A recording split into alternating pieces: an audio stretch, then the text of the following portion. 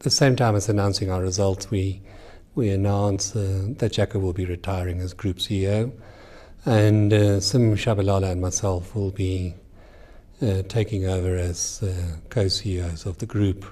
We're going to have joint CEOs who are going to split the portfolio but remain jointly and severally liable. We would not envisage changing our strategy over the next year or two. We believe our strategy is clearly thought out, well articulated and understood by all of our staff, and we're in a process of now executing against that strategy. I can't wait for the opportunity to contribute to shaping a new team, because we are a new team, and I'm really excited about the possibility of us successfully executing the strategy that we've all built together.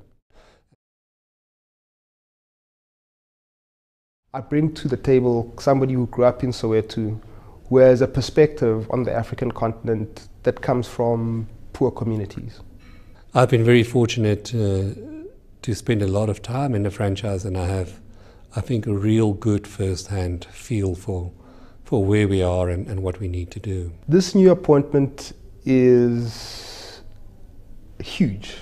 I believe we have a fair number of extraordinary leaders in the bank, and leading a group of people such as that in partnership with some clearly is a massive task and a humbling experience for all of us.